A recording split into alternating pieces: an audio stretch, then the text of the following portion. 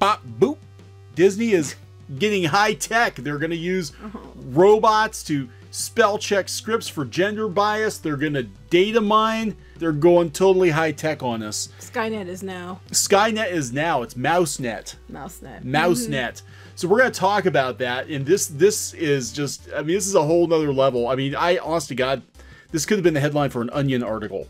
It probably could have been. It could have been. But we're going to talk about that. We're going to talk about Disney partnering with Geena Davis to spell check their scripts for gender bias using an AI program. Right.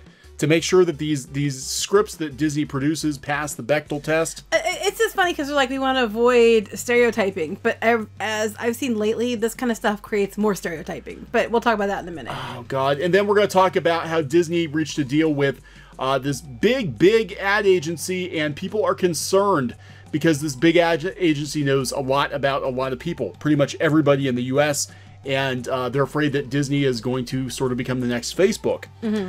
So that's interesting too. So before we get into the video, please subscribe for more pop culture news, views, and rants here on Clownfish TV. Of course, we talk about Disney because Disney owns like 3/4 of pop culture now. Yeah, it seems that way. Can't avoid it. Can't avoid it. So we hit 67,000 subs. Thank you for that. We're hoping to hit 100,000 soon.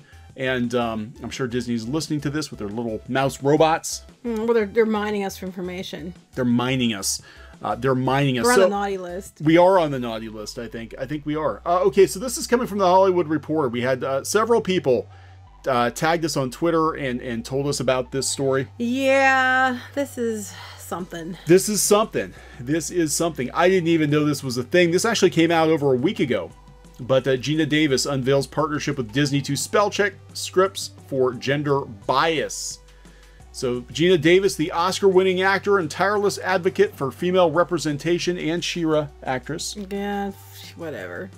Was it the Power of Inclusion Summit? Oh, imagine that. In New Zealand. Central to her presentation was the revelation that her Geena Davis Institute on Gender in Media has partnered with Walt Disney Studios to deploy a new digital tool that uses AI technology to assess film and television scripts for gender bias. Yeah, look, I am 100% on board with diversity and things like that, you know, within reason. I think if it's story first and things are story driven and they just happen to have diverse characters, it works. What happens is, and what happens with things like this, and we've seen it with like She-Ra and different things, when you're just inserting things because you want to make sure you hit different diversity check boxes, the stories suffer, and it's more about an agenda than it is about a story. And something like this, I worry, is going to lead to just, you know, because they're even saying the technology can also discern the numbers of characters who are people of color, LGBTQ, is that I don't even know anymore, possess disabilities or belong to other groups typically underrepresented. If you were going to represent every person who doesn't get represented, there's a shit ton of people that aren't going to get represented because you cannot possibly represent everybody and everything. And what happens is then it's this one giant checkbox, not a good story. If you can do a good story, then by all means do so. I thought this was an Onion article. They're like, Geena Davis is going to use an AI, because you know they joke about these AIs that are writing scripts in Hollywood, and the scripts are terrible. They're absolutely terrible. So now they're gonna. So I thought, well, this is a joke. This is the joke. Geena Davis has her own program to check these scripts. Okay, I have to talk about this for a minute. Named GDIQ, spell check for bias. GDIQ. The new tool leverages patented machine learning technology developed at the University of Southern California, Viterbi School, I don't know how you say that, of Engineering, to rapidly analyze the text of a script to determine its number of male and female characters and whether they are representative of the real population at large, as well as discerning the number of all these underrepresented groups. If it's going to be based on actual comparatively to the male and female at large to comparatively to the people of these populations, then it's going to be very interesting, because a lot of times these groups that aren't represented as much are probably not represented as much because they're a small group. And not saying that they shouldn't be represented, they totally should. But what I'm saying is, if they're overly represented sometimes, if they're representing it according to their percentage in the real world, things like She-Ra does not actually reflect percentages of the real world. So, well, speaking of the real world, this is what's interesting about, you know, everybody jokes about NPCs, right? Like robots. Right? This is robot. We're literally letting a robot decide whether or not a script passes a litmus test decided upon by Geena Davis and friends. And her foundation, which has a clear agenda to begin with. I mean, isn't that kind of scary? I mean, you can't tell stories unless it fits within their checkboxes. And here's the thing. Geena Davis says it's perfectly fine. She said, I'm very proud to announce we have a brand new partnership with Disney. She said they're a pilot partner. So Disney's the first one to jump on board. Well, we're going to collaborate with Disney over the next year using this tool to help their decision-making, identify opportunities to increase diversity and inclusion in the manuscripts they receive. We're very excited about the possibilities with this new technology, and we encourage everybody to get in touch with us and give it a try. Let everybody, you need to let our robot decide whether or not your script and lead your stories. It passes muster. So it's along with rapidly tallying the genders and ethnicities of characters, spell check for bias can assess the number of speaking lines the various groups have, the level of sophistication of the vocabulary they use, and the relative social status or positions of power assigned to the characters by group. Oh my God. So let me get this straight.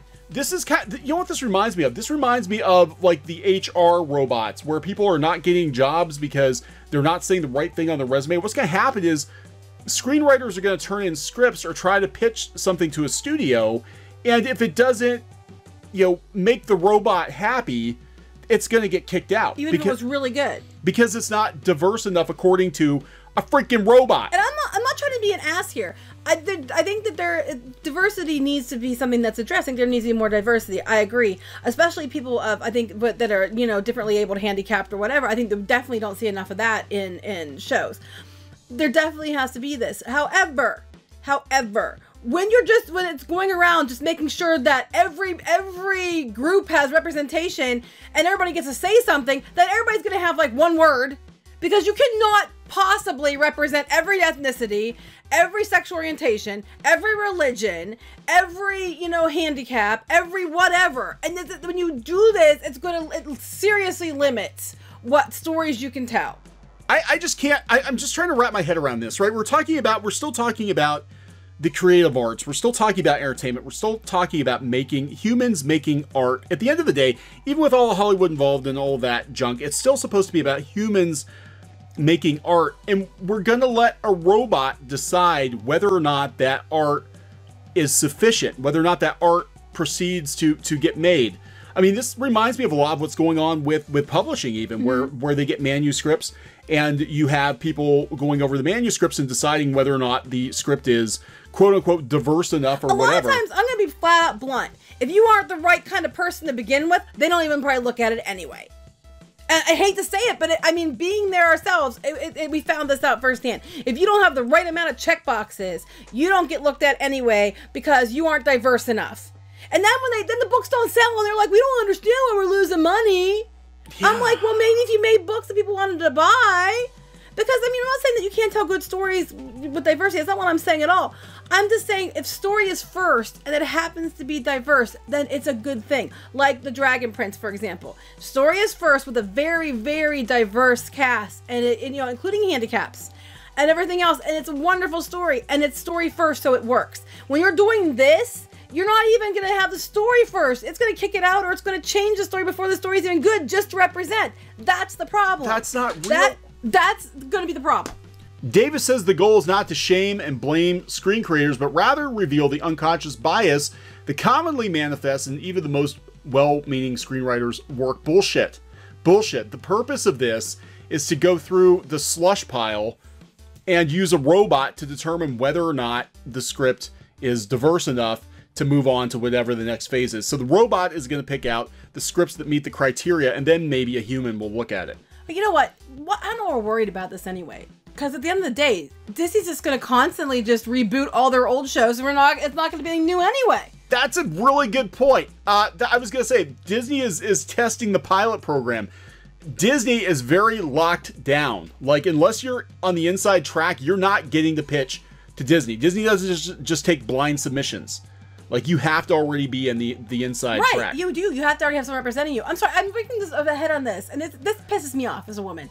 because they're talking about how their gender bias initiative, and they've been doing 15 years because women are underrepresented and blah, blah, blah.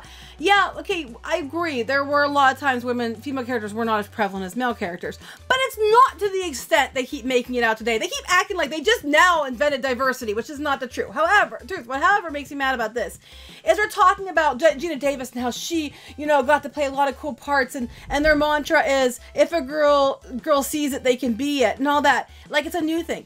I'm gonna tell you this straight up. That's up to the society and the parents, because my mom always told us we could be whatever we wanted to be. If we were willing to work hard enough and try hard enough, you could be whatever you want to be. She told me that since I was a little kid. My mom used to be an FBO. She used to run an airport. That, I can't tell you how unheard of that was apparently back in the day, but to me it was normal. It never occurred to me that I couldn't do something and that women were, weren't represented enough or any of this stuff, because I was always told I could do whatever the heck I wanted to do. And I wasn't going to let somebody tell me I couldn't. So this idea that, that women were always kept down is not true. It just depends on how you look at it. And like I said, and who your parents were and what you were taught. But this isn't a new mantra. If a girl sees it, they can be it. I 100% agree. My mom told me something exactly the same years and years and years ago. It is not a new idea. Stop acting like you just invented diversity, you just invented equality. It's been the good fight has been going on for a long time. Women have been represented for a long time. But is this really the solution, is to have a robot check over the scripts? I mean, what if a woman submits, would Harry Potter, J.K. Rowling, most successful author in the world, if she submitted Harry Potter to the robot, I don't think the robot would pass Harry Potter. No, probably not. A lot of the movies, these are the most popular movies that have been out that made the most money, most often don't pass the Bechdel test. Because the Bechdel test is stupid, which does not a whole other point entirely. But I love this. Here's my theory of change. There's one category of gross gender inequality where the underrepresentation of women can be fixed absolutely overnight, and it's on screen. What? Basically put women, I'm sorry, but doing exactly the opposite is not going to fix the situation. And something else they're talking about, and then they're talking about STEM careers. Okay, I want to talk about that for a minute too. They're talking about how women and girls are interested in STEM. Okay, I'm going to talk about this flat out as a teacher, as a mom. There are girls that are interested in STEM. Yes, totally. And for those who don't know, it's science, technology, engineering, and math. There are girls out there who are very interested in that. I support that. I think more women need to go into it. But they're mad. They're like, why aren't women going into this? We don't understand why more women aren't going into this. We're making it so easy for them to go into it. Because not all women want to do that. And actually, a lot of women don't want to do that. It's not because they're women. It's not because they lack something. It's just they're not interested in it. So, it's great to have the door open, and for those girls that, it really, really matters to them, 100% go for it and take the opportunity. But I've read many articles in this, and they're like, why aren't more women going? Because the short answer is, they don't wanna. So, just because you have it there, but understand that just because you open the door doesn't mean that everybody wants that. So Geena Davis's point is that you can't have female CEOs overnight, but if you show women on screen as scientists working in STEM careers in movies, then it's going to happen in real life. It's already happening in real life, but the reason there aren't a lot of women going into it is because, like, I've read article after article on this. They're like, why aren't women doing it? Because they don't want to. The ones that do are taking advantage, and for those women, go for it. By all means, do it. I'm 100% for you going and doing it. More women CEOs? Hell yeah, if they've earned the right to be there, they should get the job. 100% for it, but I'm not to the exclusion of everything else. And speaking of this, they're talking about this kind of thing. What I worry about this kind of thing with their AI is they're talking about stereotyping. I think this is going to there's stereotypes. This is going to cause stereotypes, because what we've seen over and over again recently is everybody's screaming about stereotypes as they're stereotyping worse. For example, Snake Eyes from G.I. Joe. He was a white guy, a white ninja. We can't have that. He's a ninja. He's got to be Asian. Because Asians are ninjas, not white people. Except Chuck Norris. That's the biggest damn stereotype I've ever heard in a long time, because, Snake Eyes was written by an Asian guy. He wanted it that way. But no, tell the Asian guy if you can't have it his way, you have to stereotype it and make it Asian. I think I would like to see them mash up this program with the screenwriter bot and see what the hell they come up with, because the screenwriter AI The screenplay AI is atrocious. Oh, that's the one that Squid King uses? Yeah, it's horrible. It's horrible. It has, again, there's no human understanding. Geena Davis, you were in The Fly. Remember The Fly, how they had to train the teleporter to think like a human? And that was the problem, because when they put the stuff in the teleporter, it would blow up. Yeah, you should have learned from The Fly. You need that human touch. And I don't think, these robots... No. I mean, a robot is the answer. That's just, it blows my mind. Again, if you don't want to perpetuate the NPC stereotype, the NPC meme, but you're saying we're going to use a robot to make sure that the diversity and the gender bias is in check. My next question is Disney going to be on board with this? Because some of the things they're going to want to change it to, I don't know if China's going to be okay with. Yeah, right? I'm totally serious. You want to know why Elsa's not going to have a girlfriend in Frozen 2? It's not because of Hollywood. It's because Hollywood answers to China, and China don't like that. We've been saying, why is there going to be other Pirates movie probably with Johnny Depp in it, even though they're mad? Because at the end of the day, or why they won't do one at all, is because they want Johnny Depp, and China's their biggest box office for pirates. Yep. So we've been saying this for a while. But back to the thing about stereotypes. I was like, She-Ra. Oh, look at She-Ra, how it's breaking all these boundaries. We have a girl with ice power, so clearly she's got to be an Eskimo. Yeah, I know, right? Clearly. I mean, it's just causing stereotypes. They're screaming about stereotypes, and they're creating stereotypes over and over and over again, and then yelling about stereotypes. Yeah. But you're right. It needs a human touch, because what happens is when it's all done by this and not done by what's story first, this is what happens. I have to wonder, though. Part of me is like, is Disney trolling Geena Davis, or they like, this is the most god-awful thing we've ever heard of, but we're gonna look like we're on board.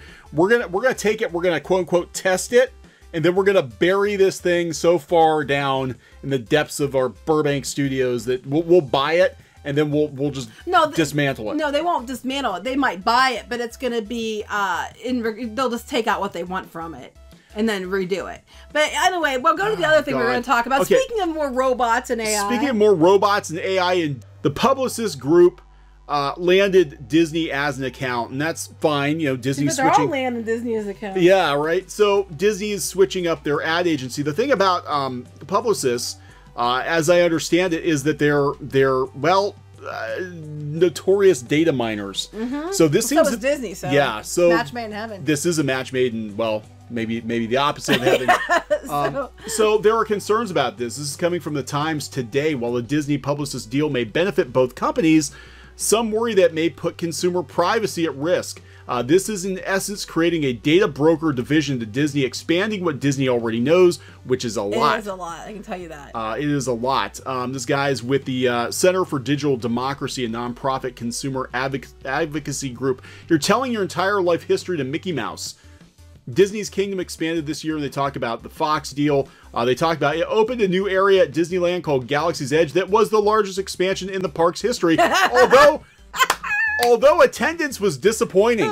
Nuh-uh! Fake news! Fake news, New York Times! Fake news! Well, actually, I accused the New York Times of fake news. I know, but that is. All these Disney fans are like, fake news! It's funny. On November 12th, the company will start its challenger to Netflix. On Monday, a Twitter account for the streaming service spent nearly 3 hours posting a mega thread. I didn't even go through it. I was like, there's a lot of stuff. Then Disney banned advertising from Netflix. We knew that. We covered that. People are worried about this because, Publicis walked away with Disney's media business for most of the world outside North America. In North America, Publicis will take charge of media strategy for the Disney Plus streaming service, as well as Disney resorts and amusement parks. Oh, that's interesting. Yeah, so here's what is interesting. Because Disney has been tagging park guests, at least at Walt Disney World, with magic bands for years. I was going to mention the magic bands, yeah. The magic bands are an RFID chip that basically tracks, and people are going to be like, oh my God, it doesn't track everything you do. It tracks damn near everything you do. If you're on a ride and you use your fast pass, even when you're in a bathroom, for pity's sake. They can track anybody with those things. That's what it's for. That's what the long term, everybody's like, oh, it's to make it more convenient for you. Of course, that's how they're going to sell it to you, but really, they want to be able to tag everybody that goes to the parks. I think they want to use it so they can tag you, so they can control crowds too. Like they'll open another something at one side of the park to try to get crowds to move over there, so it's kind of crowd control. But yeah, I saw this. Go ahead. No, they're talking about some of the data that they have. They said that the company may very well know if you are lactose intolerant or in the market for a pickup truck with 60,000 miles, or if you're into astrology or have taken out a home equity loan. They could, for example, beam a Disney Plus ad to parents who have bought a Lion King costume for their toddler. That's creepy. They have the capacity to really understand who is a likely prospect for the streaming service and where that person resides online, and they can send messages in the appropriate media to that individual. It's kind of scary. It is scary. So now Disney on one hand is going to, like, you know, if you happen to mention toilet paper in your house or on your looking on the top of your phone, you're going to get all kinds of ads for Disney toilet paper. And on the other hand, they're going to be, you know, running all the possible stories through bots to make sure that they control exactly what kind of minorities and you know, underrepresented people that are included. I hope they do more handicaps, though. They really need to up the representation on that. He said that this is a Mr. Chester from the Digital Democracy Group said, he said that viewership data from the ad-free Disney Plus, including details involving children, could be passed on to Epsilon, which is part of this company. Well, clearly it said about buying a costume and then...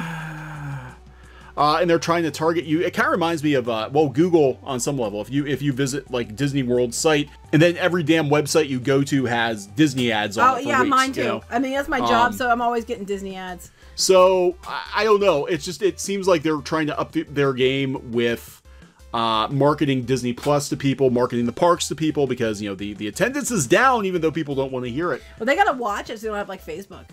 Well, that's what they gotta watch it. Yeah, I think we're getting into Facebook territory here. But this just, I don't know, man. It's just Disney is relying too heavily on robots. It's a little concerning. I mean, it really is. Especially to me, this whole thing. I'm like, you're better to have real people than you are to have run through an AI program. Yeah. That's been programmed by people that, you know, themselves have a clear bias. Yeah. So why don't you just, my recommendation, honestly, Disney, is to just make good stories and then just make sure you have diverse characters. You have characters you're already going to plan for your story. Make sure that they're just diverse in your story. I mean, that's not that hard to do. I mean, you really, you know, it's really not that hard. And stop making redheads, taking redheads away. Just stop doing that. All right, so we're gonna wrap this one up. Was this? I'm all over the place because I'm really tired. Was this episode wasn't diverse enough, Kiki? Why wasn't it diverse enough? It was just us, and oh wow. Yeah, so not diverse enough. How long until YouTube implements something like this? I don't know. I'm just getting really tired of it. I mean, do I believe that there needs to be more diversity? 100% yes. I think that we need to make sure people are represented, but there is no possible effing way to represent every group and everything. It's just not possible. And if they had to make sure everybody gets the equal amount of speaking parts, it's like that point, that's stupid. That's just stupid. Foster family. We need to be a foster family. What if it's a mute child? So, I don't know. I'm just saying we need to be a foster family to make sure we can stay on YouTube. We'll just go get as many kids from as many different backgrounds as we can. Well, I actually would take kids, but that's a whole other story. And then we'll make sure we can stay. We'll pass the robotic Bechdel test. God, I can't even. You can't. I mean, I don't think it's gonna last too long because as soon as they start losing money. Because the stories aren't going to be good. It's just going to be check boxes and not good stories.